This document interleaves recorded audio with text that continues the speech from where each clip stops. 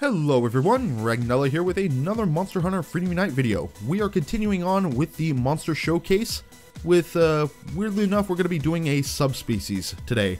Now, I wanted to do the showcases so I could avoid subspecies, but this one is a rare subspecies. Specifically, a rare subspecies of the Rathalos called the Silver Rathalos. And aside from it being a rare subspecies, the only other reason why I would be doing this quest is for the location that you fight this Rathalos in.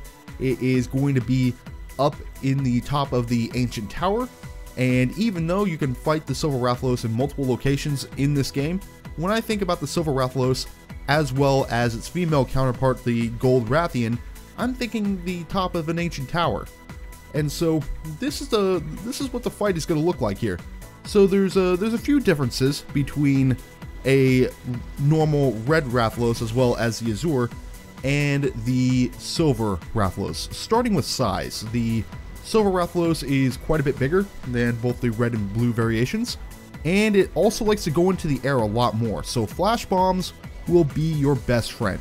So bring flash bombs, bring stuff to make flash bombs, and make sure you have Book of Combos with you. That way your odds of creating said flash bombs go up through the roof.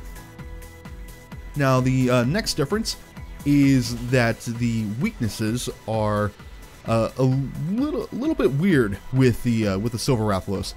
Starting with elemental weaknesses, I believe with the normal Rathalos, it's primarily weak to dragon, but in this case, the Silver Rathalos is weak to both water and electric attacks.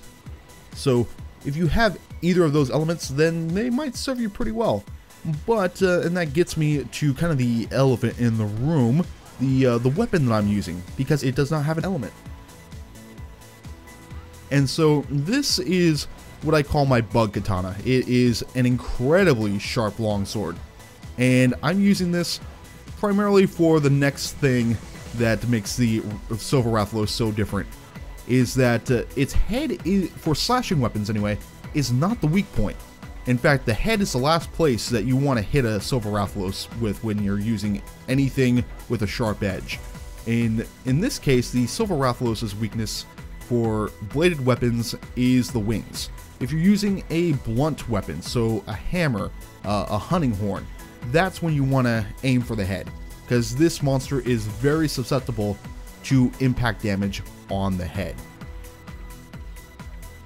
And so, with all that said, now, I want to go into the sort of the armor details, and as a matter of fact, just kind of getting a little into the meta in terms of recording. This is like the fourth time I'm hopefully gonna get through this recording, because the other times have just been awful. So I have said this information multiple times already, and at this point I just remember it all.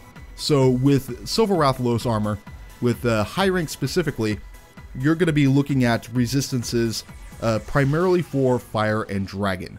So starting with the fire resistance, you're going to be looking at 10 points for that resistance. For water and electric attacks, that's where your weakness is going to be. So you're going to those are both a -5 weakness. So you want to look out for attacks like those. As for ice, you're going to be looking at a 0 resistance, so it's pretty neutral, and your dragon resistance is going to be 5. So that if you're facing off against a monster that somehow has a dragon element attack, then Silver Rathalos armor might be the route to go.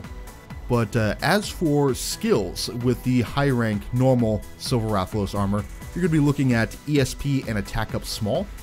And so what ESP does, and fun fact here, I initially thought that had something to do with auto tracker. I don't know what's wrong with me. But ESP increases your fencing skill. So if you are up against a monster where your weapon is constantly bouncing off and ruining your combos, ESP will prevent that. So yeah, that's something nice to have. And then you have your attack up small, which is just, well, a slight boost to your attack. As for the G rank version, you are going to be looking at, of course, higher defense, the same resistances, but slightly different skills. So you're going to get the ESP skill again, and you'll get attack up medium, but the downside is that you're going to be looking at -20 for your defense, which can be a pretty nasty hit. And so if you can, you want to gem those negative skills out whenever possible.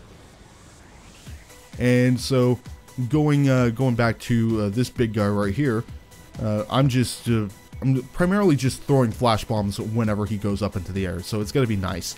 And there's going to be a slight surprise at the very end of this video, and no matter how many times I see it, it makes me smile because it is so unexpected, and I won't spoil it just yet because trust me, it'll be worth it.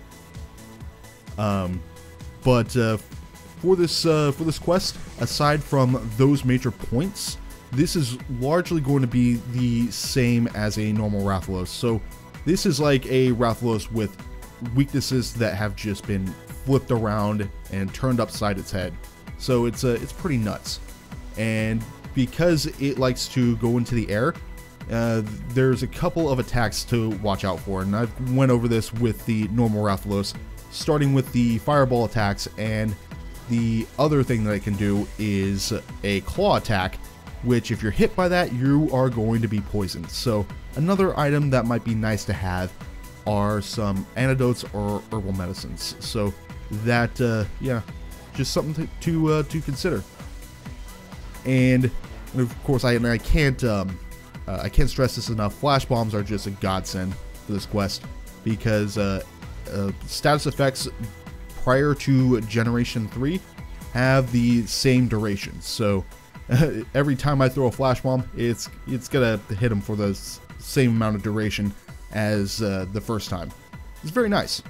But there is the claw attack, and unfortunately I was a dummy and I did not bring anything to cure said poisoning because, well, I never thought I would be hit by Rathalos' claw attack. It's just dumb. And we should be getting over to the end of this quest here very shortly. He's gonna go up, and I think Jasmine's gonna come back into the fight here any second. When I first saw this, I was sitting and I just burst into laughter. It was amazing. So Jasmine's gonna go up, smack him across the face, and there we go. No more Silver Rathalos. There he goes. Bye bye. Yeah, he's a dead one, and just a hammer to the face, nice impact, and ironically with a dragon element attack. So he was resistant to it, and it still killed him. But anyways, that's going to do it for me and this video. Thank you guys so much for watching. If you're interested in any of my other content, be sure to hit on one of those annotations. They'll be featured at the end of this video. Or if you want to support the channel, subscribing is a great help. But until next time, take care, people.